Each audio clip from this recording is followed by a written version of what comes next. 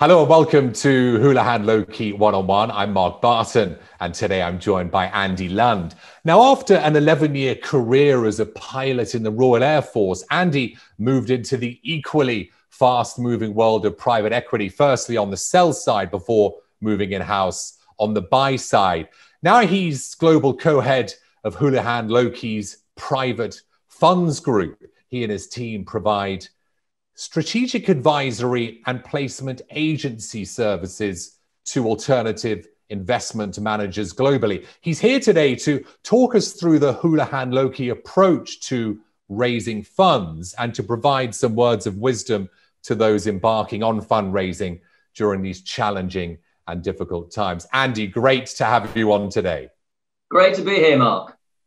Andy, I want to start with the RAF. How does an RAF pilot become an investment banker? Look, flying aeroplanes for the Queen and Country was a boyhood dream. So when everybody started having more sensible aspirations, age 12, 13, 14, I still was banging on about being an RAF pilot and, ultimately fulfilled that ambition. And so joined the Air Force. In fact, was sponsored through university by the Air Force. So really it was one of those things where I couldn't believe you were paid to do it. And then ultimately, went through the various training cycles, both actually on helicopters and also on fast jets, which was unusual. Got everything out of my system, and then decided, when you get to a certain point in life, maybe there's a proper job out there or a different job. And via business school, ended up joining forces with UBS. And from day one was in their private funds placement agent business, and so I've done that ever since. And so that was the transition. Your former colleagues in the RAF will say a proper job. Are you saying this isn't a proper job? You're already going to be told off for that. A proper job. Let's talk about the private funds group, Andy. How does it differ from other placement agents? I'll tell you a little bit more about my trajectory. So having spent some time at UBS, which was a classic, blue chip placement agent business, I actually went in-house, as you referred to during your introduction, with Advent, which is, absolute top class firm. Never used a placement agent, so didn't know much about it other than it had tremendous success and formidable returns. But actually being in-house allowed me to see a different side of the business. So I was still working with investors, still helping Advent raise capital, but I was also involved in many other initiatives that were relevant to the investors: reporting, AGM planning, the advisory committee meetings, all these other things that are really important in a sort of private equity context versus just a fundraising context. And so ultimately left that role, got an entrepreneurial itch to go and set up a business in partnership actually with another private equity firm called Riverstone, who helped get us into business. And what we were trying to create was almost a placement agent 2.0. We wanted to bring some of those in-house perspectives, some of that strategic advisory, some of those strategic advisory components, in addition, of course, to capital raising, into a new firm. And so that's what we did in 2014. We repurposed it. And I would say, how do we differentiate ourselves? Firstly, we have to have the experience. So we have about 30 people. That team's done about 250 fundraisings. It's raised somewhere in the region of $280 billion of capital. So there's a lot of experience there. There's also a lot of shared tenure. So 3 of the 4 managing directors have all worked together at multiple places, but we all go back to the UBS days. So again, we can answer each other's sentences. We've got that long-standing sort of working relationship, which is important. So we have experience and we have that shared tenure, but everybody says that. So that's a sort of entry ticket into a meeting with a potential client. Where I do think we differentiate is how we use that experience. So we are super focused. And again, all other placement agents will say they're focused, but we really are. We're resolutely focused on doing 8 to 10 mandates at any one time, because that means we can give our clients, the entire team, all of that senior attention, all of that expertise, and really impact one of the processes that we're involved with, because some of them require, a lot of work.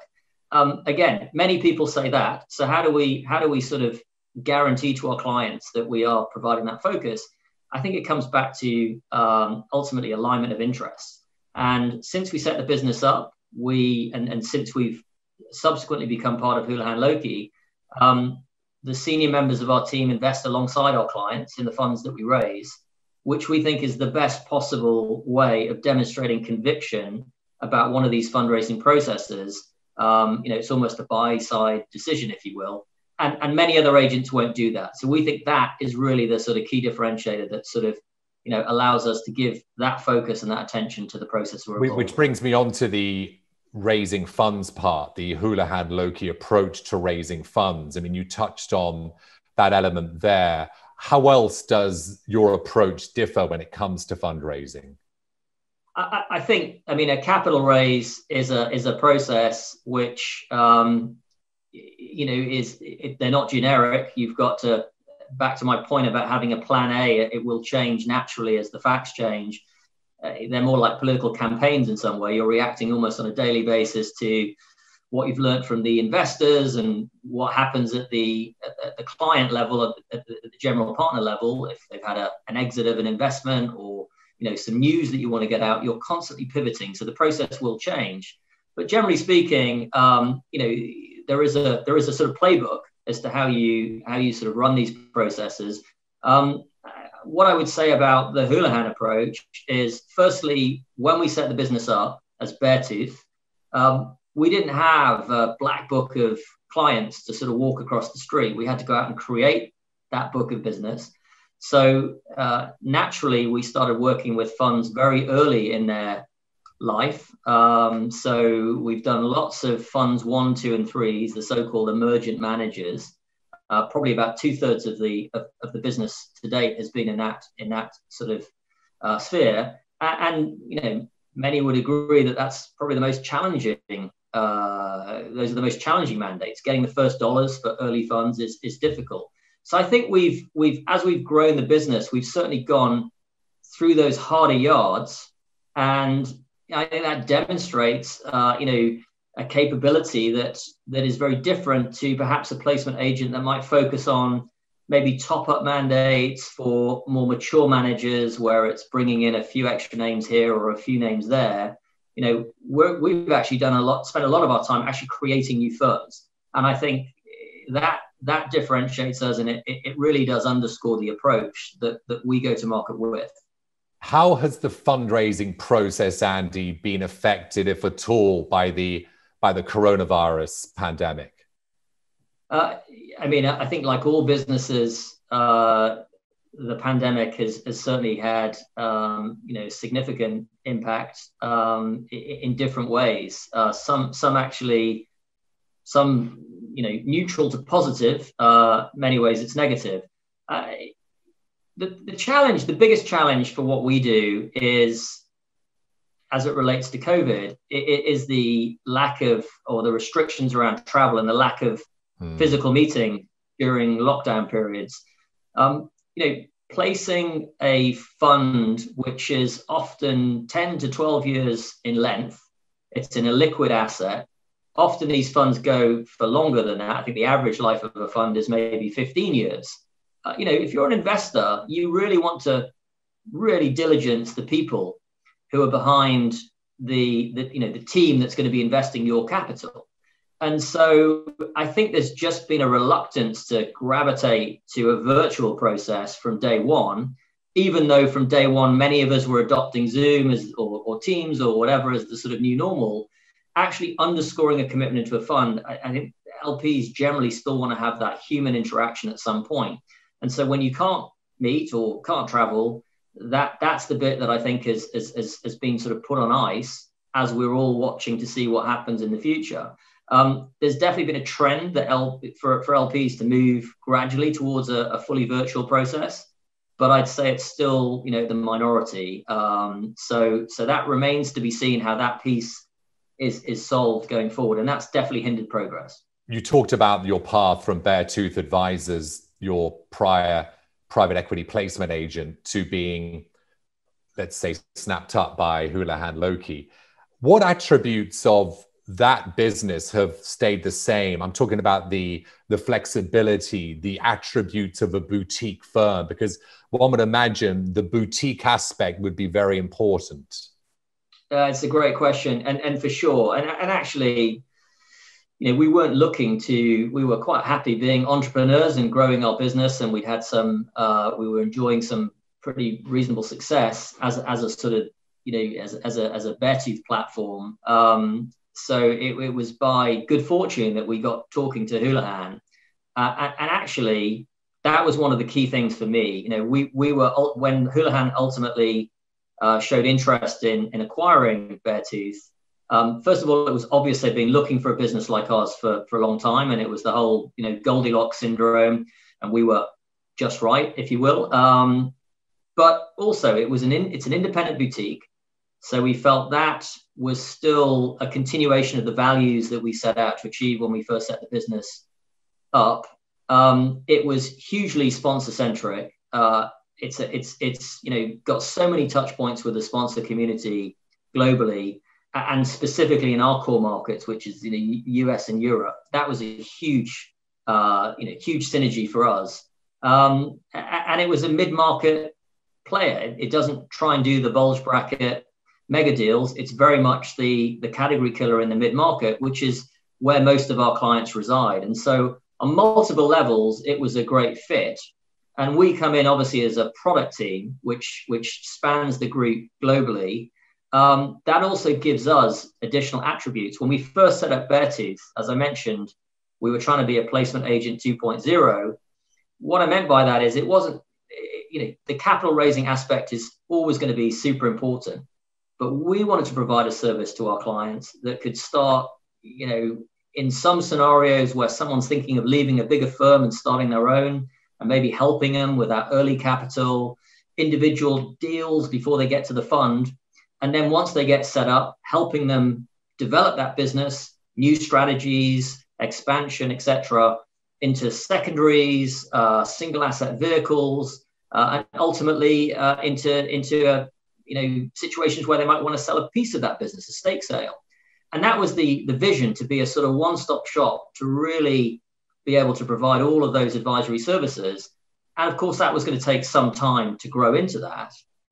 Houlihan just super scales our ability. So whilst we've stayed pretty true to our knitting and quite focused on the number of mandates that we raise capital for, that sort of 8 to 10, we're now involved in all sorts of other discussions with the parts of Houlihan that can help with some of those other functions. And we're part of the glue that holds all that together. Andy, what aspect of your job provides you with the most satisfaction? Ultimately, it's delivering on our clients' objectives. We don't do many mandates at any one time. They all have to work. So, all are equally important. And so would be equally satisfying when they're completed. However, I would say, certainly for those new managers that we help with their first or second funds where it's more difficult, that there's probably an additional layer of satisfaction there, given the fact we've really helped get somebody into the private equity business for the first time. That's really rewarding. Andy, if I was looking to raise a first-time fund, what are the key things I should be focusing on? The first thought is you've got to really know that you want to do it. It can't be a sort of nice next step if you're sitting in a bigger private equity firm and thinking about your future. You've got to show real commitment, real ambition. It's an entrepreneurial journey. So that commitment is really important. LPs will want to see that emotional commitment. So that's the first thing. Secondly, you've got to go into it with an open mind. These processes will probably take longer than you'd like. They'll throw out more challenges that you didn't think about. And you've got to sort of roll with the punches. It's, as we call it with our clients, an emotional roller coaster. So you've got to be prepared for that. And thirdly, you should speak to someone like us. You should get an advisor, because there will be questions every single day which you didn't even know about until you get out there on the road. And we've seen it many times where even with a great fact pattern, new firms have unfortunately made a footfall early in the process, and you don't get a second chance to make a first impression. So having an advisor on side, I think, is really important, particularly in these times, even without COVID, just given how crowded it is and the help needed to navigate that marketplace. Andy, you mentioned co-investment in relationship to COVID. Is it now a prerequisite when it comes to fundraising? It's not a prerequisite. I mean, co-investment has been gradually growing almost as its own asset class as private equity continues to mature. So most investors can now invest in single assets, which in addition to the fund commitment, and have very active co-investment programs. The reason I mentioned it in relation to COVID is purely because when you're looking for additional catalysts to try and get investor attention, because co-investment is highly attractive, it's just another tool in the toolbox that you can use to try and again catalyze a fund commitment. So I would say in this environment, it's very important, if you have the capability of giving co-investment, to really go about that in the most thoughtful way. Of course, there are other GPs that don't give off co-investment, and therefore it's less of a relevant point. But certainly for those that do, it's quite effective to catalyze the process. Okay, Andy, if you could give your clients one bit of advice, what would it be? Great question. Look, this may seem quite a basic response, but I think it is all about just thinking far ahead, being prepared, doing everything you can in advance, including that sort of pre-marketing activity. We like to be there as early as possible so we can help really inform the narrative and come up with the best possible plan. And that's never been more relevant, in this environment with COVID and the various issues than ever before. Andy, fantastic to talk to you today. Thanks for joining us on Houlihan Lokey One-on-One. Thank you.